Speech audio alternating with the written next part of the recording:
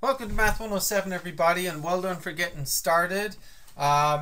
So in this video I'm just going to give you a quick overview of the course, and then I'd like you to go through and complete all of the tasks in the orientation and then take the orientation quiz. Alright, so it might look daunting, but just remember that you'll essentially be doing three things every day: video notes, textbook homework, and a quiz. They're the three most important things, and if you can figure out how to do that, you'll do fine.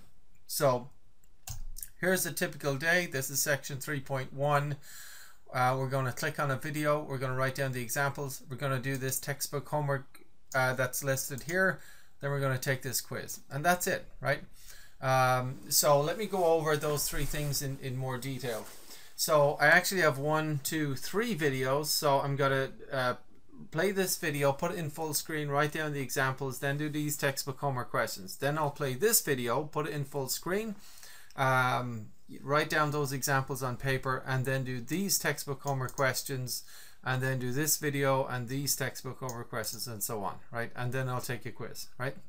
So what does that mean? So if I click on this, the video opens up. I should go click on the bottom right to put it in full screen, okay? And I'm going to just follow along the video as if you were in class, but don't sit there and watch it. I would like you to write down exactly what I'm writing down.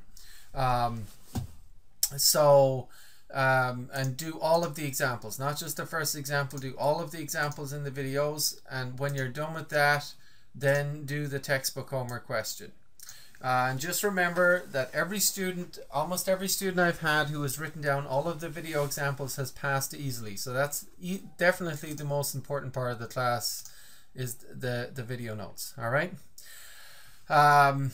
Sometimes I give you the you can click here to find the actual worksheets that have the examples on them, and if you have a printer, that's great, you can print that out. But if you don't have a printer, that's fine. Just write down the work for it on paper. You don't even have to write out the questions on paper. Just read the questions off the screen and just write down, say, example 4, and then just show the work. You know what I mean?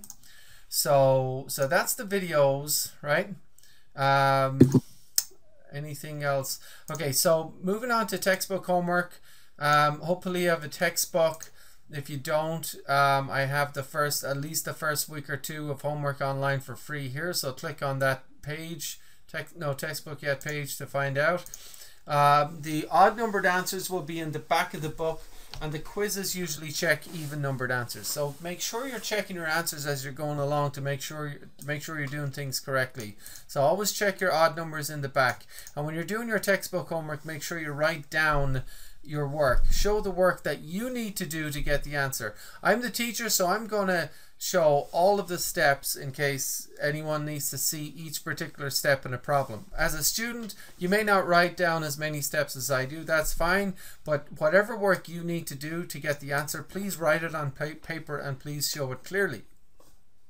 And when you're done with the video notes and textbook homework, then you take the quiz. So you just click here and you take the quiz, and a quiz will often ask you to type in the answer to a particular homework question. So like question 7, you know, it's asking you for answers for that question 8 and 9 and so on. So the quiz will often just ask you to type in your answers that you already got to the textbook homework questions. All right. And so let me show you what that looks like. So here's some students' work, and you don't have to use the same colored pen, but this is some student work here on paper. Here's some other students' work here on paper. Okay, so this is particularly neat. Now the work is shown very nicely here, and it's labeled well, so I can read it, like 3.2 textbook, 3.1 video, and it's good. We'll talk about the schedule soon, but it's good to turn in the schedule so I can see that as well. All right.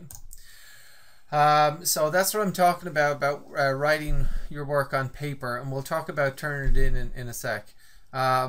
Anything else around here? Well, sometimes there'll be graph paper that you can use. You're not required to print it, but if you have a printer, that's great. If not, just try to use some type of grid paper if we're doing graphs. There are sometimes discussions. If there's an answer that requires you to write something out as an English sentence or two, or a paragraph in English, please don't write that on paper. Please look for the discussion link, type in your opinion here, and then check back to see what your classmates wrote, and see if you guys are trying to work together to figure out the answer to these things. So don't just post and leave it. Just come back and say, hey, I wonder did what I wrote make sense, or check some of your classmates' answers and see if that makes sense.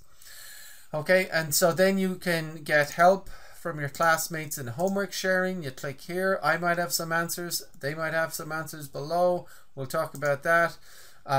You can get math help.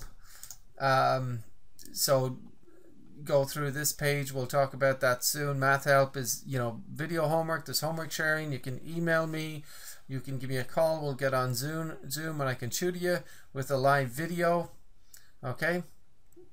But that's a typical day. That's a typical day. But once again, it's just mainly just video notes, textbook homework, quiz. And out of those three, the most important thing to do is the video notes. Okay. Okay, so let's go to the orientation. I would like you to do all of the orientation. So, you know, get the syllabus, get the schedule, make sure you've got the textbook and so on. And like for each of these, I've actually made a little video to go over each thing in detail. So this talks about the textbook. It's a couple of minutes long, and so on, right?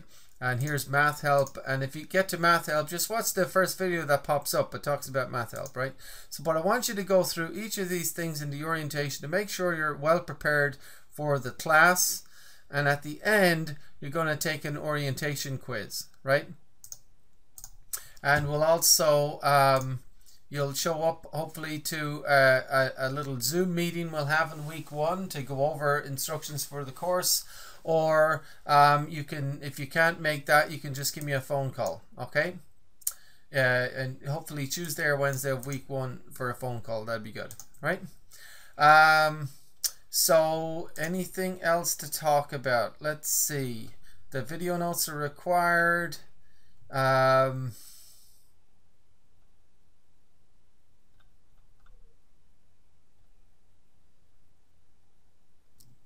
Yeah, I think we've got it. So I hope you enjoyed the course, and we'll talk to you soon.